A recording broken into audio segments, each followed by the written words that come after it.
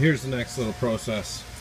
You got 7 pins, and the end of it kind of looks like, I don't know, not that great of a finish, just turned finish. The other end, still saw cut finished.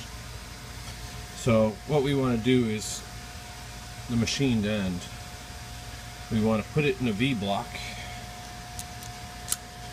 and clamp it down, and use the shoulder, the inside shoulder, as the datum surface.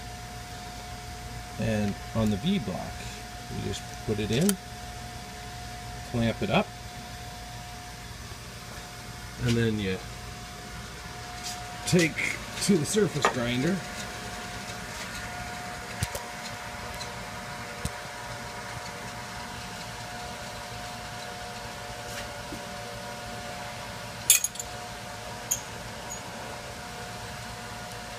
so I'm clamping it up just a little better and then torque it down with an Allen key.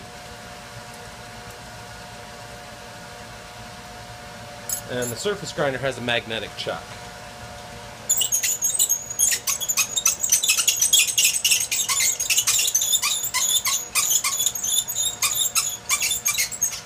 So the magnetic chuck will hold this big V-block very tight, and we don't have to monkey around with anything, just open and close the V.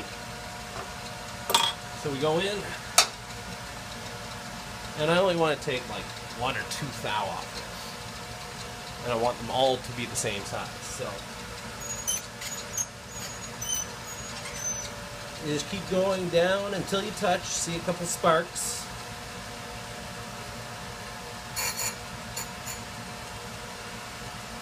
Then you take another, say 2 thou.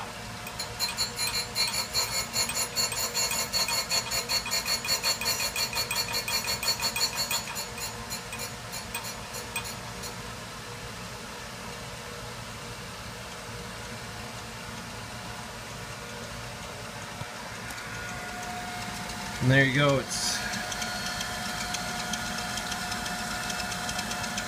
all prettied up. Got a little witness of the turning still in the center.